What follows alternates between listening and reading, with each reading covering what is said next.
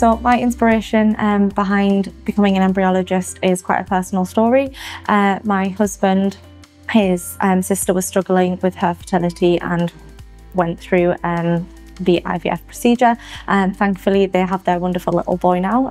But that combined with my passion for kind of human biology and science and also patient care led me down this career path.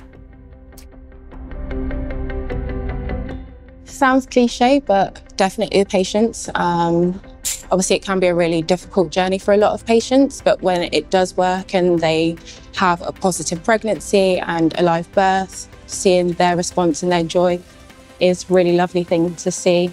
And just to know that all our hard work in the lab is actually doing good for patients. I think sometimes there's always a bit of a taboo or a mystery about what we do in the lab. But I think for me, it's test tube babies.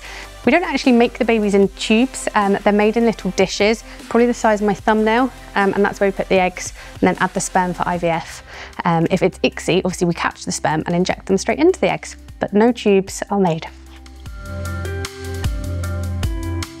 That we have to do lots of different things. People think that our job is just to put eggs and sperm together and make embryos, but actually there's lots of things that we have to do. If a microscope breaks, we have to fix that. We have to move gas cylinders, we have to handle liquid nitrogen. There's lots of different aspects to our job.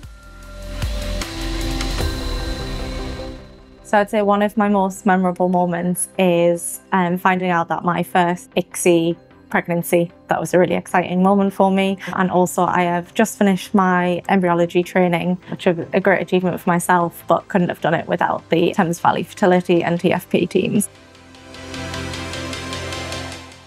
Advice I would give to someone starting a career, like myself, I'm a trainee, so I've only began my journey, is definitely just keep pushing, keep saying yes to opportunities that arise, and hopefully that gets you to your end goal.